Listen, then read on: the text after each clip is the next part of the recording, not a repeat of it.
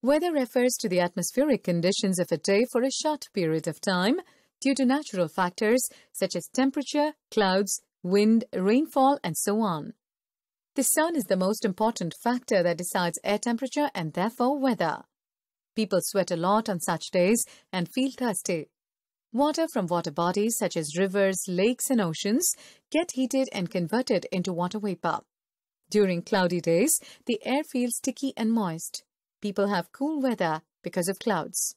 On some days, there is a nice, cool breeze blowing. Clothes dry faster on such days. Sometimes there is a storm or a cyclone with very strong wind. Such weather conditions occur for a short time only. In summer, the days are always so hot that we sweat and get prickly heat. We feel like having cold drinks or ice creams all the time. We also like sitting in an air-conditioned room. We wear cotton clothes in summer. Summers in North India can get so hot that people die of heat stroke if they go out in the sun. Our summers are too hot to play outdoors during daytime. In North India during winter, it is cold for about 3 months. Woolens are needed in winter in North India, but not in most parts of South India.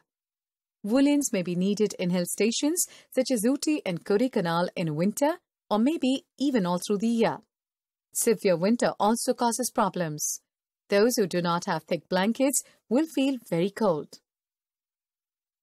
In the rainy season, students carry an umbrella and wear raincoats to school. It is because they do not let water pass through them and thus keep us dry in the rain. During heavy rains, roads are flooded and normal work is affected. Heavy rains or thunder showers cause rivers to flood. Flooded rivers destroy or wash away villages.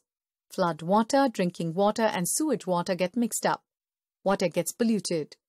This is the time when waterborne diseases such as cholera and typhoid spread.